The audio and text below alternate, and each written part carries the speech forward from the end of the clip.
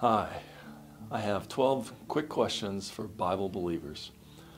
I'm going to let you look up the answers, but I'm going to put the answers with the scriptures in the description box below. So see how well you do on these questions. Number 1, when did the body of Christ start? Number 2, what is the mystery mentioned in Ephesians chapter 3, verses 3, 4, and 9? Number 3, what is the one baptism mentioned in Ephesians 4, 5? Number 4, how many baptisms are in the Bible? Number 5, how many churches are mentioned in the Bible? Number 6, how many gospels are mentioned in the Bible? Number 7, what did Paul mean when he said, my gospel? What was he referring to? Number 8, according to Jesus and Peter, was baptism necessary for salvation and the forgiveness of sins?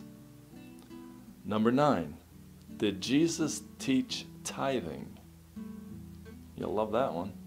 Number 10, did Jesus teach and keep the law? Number 11, did the gospel of the kingdom include the cross? Jesus and Peter teach the gospel of the kingdom. It says it plainly. They went around preaching the gospel of the kingdom. Did that include the cross work, the death and burial and resurrection of Jesus Christ? Number 12, did John the Baptist teach the death, burial, and resurrection? There they are, 12 simple questions. There's some definite answers. It's not open for interpretation. There's just answers that are in the scriptures that tell us exactly. Now, on some of these, the number, like how many baptisms, there's definitely not just one. There's going to be more than one. Some of these you may come up with different numbers, like baptism. Is there 7 or 10 or 12 or 200, whatever it is.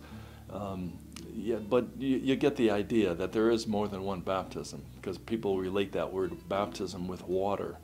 And so thinking that water is the only definition of that baptism. So the purpose of this questionnaire is to see if you can properly and correctly, well, the way the Lord puts the words in 2 Timothy 2:15, rightly divide the word of truth. Let's see if you can correctly, rightly divide God's word. Because the answers to these questions are ones that you need to rightly divide God's word in order to understand what the Bible is saying and what the answers are.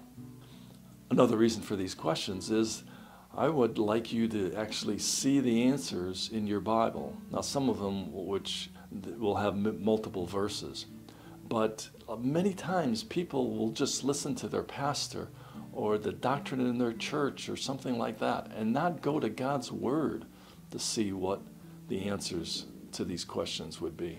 And so that's what I would like to encourage you to do. Look at your Bible. Look at the verses. See what it says. And of course, it's preferred that you use a King James Bible. Thanks for your time. You have a great day.